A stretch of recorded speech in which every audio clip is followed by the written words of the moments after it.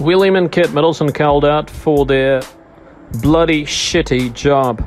There aren't many people who can get away with calling out the future king and queen, but one 87-year-old woman put Prince William and Duchess Catherine in their places at their latest royal outing.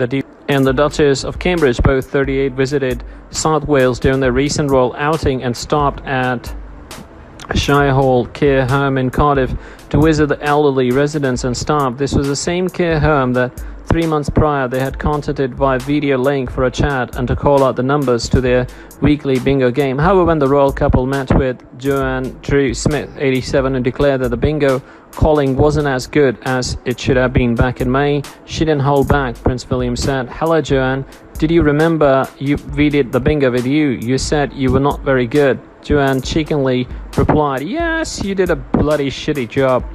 Though they were taken aback at first, Will and Kate took it in their stride and laughed it off. Thankfully, 95-year-old Margaret Stokes, who was the winner of the virtual game, had a more flattering response. "I did enjoy it. I hadn't played it before," she told them.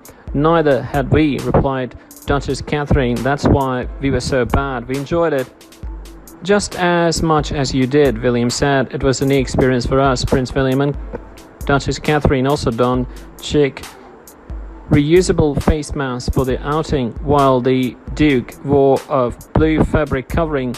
Kate donned the same floral one she had worn to a previous royal engagement and matched perfectly with her recycled Amelia Wickstead floral frock.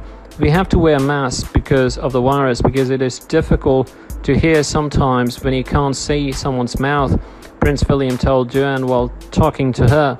"Is that your assistant?" Joanne asked him, pointing at his wife, but Duchess didn't hold back when she jumped in. "Well, I'm your assistant," putting a hand on her husband's shoulder. "I've been for a long time." Will and Kate also visited an amusement arcade on Barry Island, a tourist destination that featured heavily in the British sitcom Gavin and Stacey starring James Corden.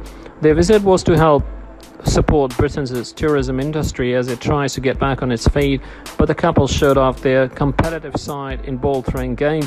Though the couple's 3 children, Prince George 7, Princess Charlotte 5, and Prince Louis 2, were absent, Prince William said of the arcade, "The children would have enjoyed that."